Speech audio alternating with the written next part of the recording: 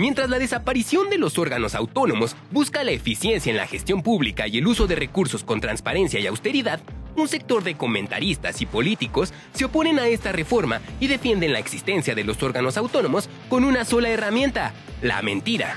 1. La desaparición del INAI elimina la transparencia y pone en riesgo los datos personales en manos de la delincuencia. Hoy, de aprobarse dictamen, quedamos en el limbo, quedamos en la inseguridad total. Mejor le damos a la delincuencia organizada y dejamos abiertos todos nuestros canales, todas nuestras contraseñas. Creo que estaremos en un mundo mucho más seguro. Disolver el INAI, con todos los problemas que pueda tener el INAI, va a ser también un problema central para la protección de datos personales. ¡Mentira!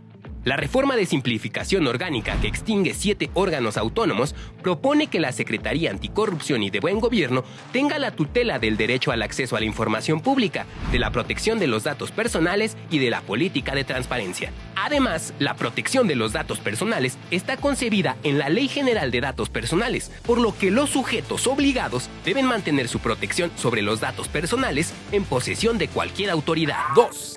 La desaparición de COFECE no garantiza el libre mercado.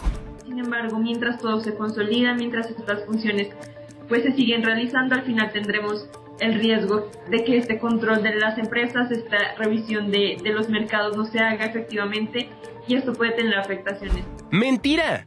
La Secretaría de Economía formulará y conducirá las políticas generales de industria, comercio exterior, interior, abasto y precios en el país. Garantizará la libre competencia y concurrencia con la obligación de prevenir, investigar y combatir las prácticas monopólicas, las concentraciones y otras restricciones de los mercados establecidas en la Constitución y sus leyes. 3.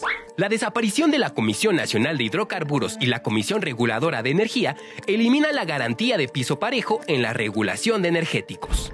¡Mentira! La Secretaría de Energía conducirá y supervisará la política energética del país con atribuciones para llevar a cabo la regulación técnica y económica, así como la facultad sancionadora en materia energética y de hidrocarburos. 4. La desaparición del Instituto Federal de Telecomunicaciones afectará la competencia en las telecomunicaciones. La desaparición del Instituto Federal de Telecomunicaciones no solamente puede traer consecuencias económicas por incumplir los acuerdos firmados en el TEMEC, sino que afectaría sustancialmente la competencia y con esto la calidad de los servicios que ofrece a millones de familias.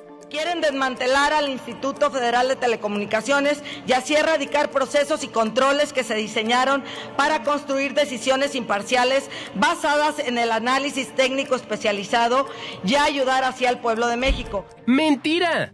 La Secretaría de Infraestructura y Comunicaciones y Transportes garantizará el desarrollo eficiente de la radiodifusión y las telecomunicaciones. Atenderá los asuntos sobre el otorgamiento, la revocación, titularidad u operación de concesiones en materia de radiodifusión y telecomunicaciones. 5. La desaparición de Mejoredu limitará la evaluación de la política educativa. ¡Mentira! La Secretaría de Educación Pública asume las funciones de Mejoredu con autonomía técnica, las cuales incluyen realizar evaluaciones diagnósticas, formativas e integrales del sistema educativo nacional y establecer criterios para los procesos de evaluación.